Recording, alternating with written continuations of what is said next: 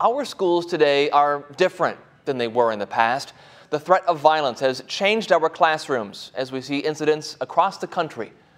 NBC 26's Juliana Falk now on how a local high school has made changes to work to improve school security. It's kind of scary because, you know that it definitely could happen. Caitlin Grzelek is a junior at Notre Dame Academy in Green Bay. But at the same time, it's nice to be able to know what steps to follow, and that your teachers know what they're doing. She says the practice drills they do help prepare students if there's ever a situation or threat, something Principal Patrick Brown calls an ever-present concern.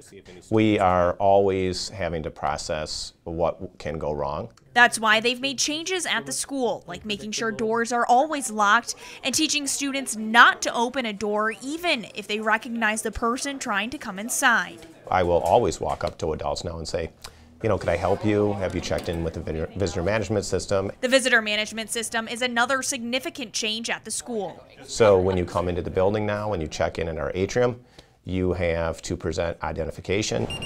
Your ID goes through multiple background checks, checking things like felony charges, outstanding warrants, or history of harming a child. If you pass that test, then you'll get a sticker and you get to stay.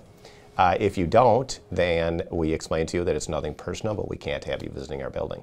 And although we would like to live in a place where we didn't need these systems, Brown says it's part of the world we live in.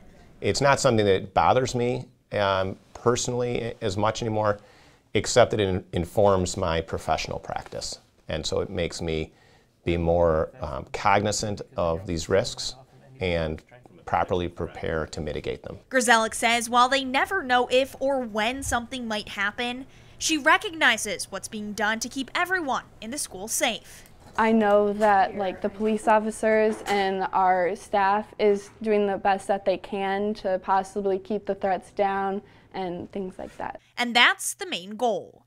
In Green Bay, Juliana Falk, NBC 26.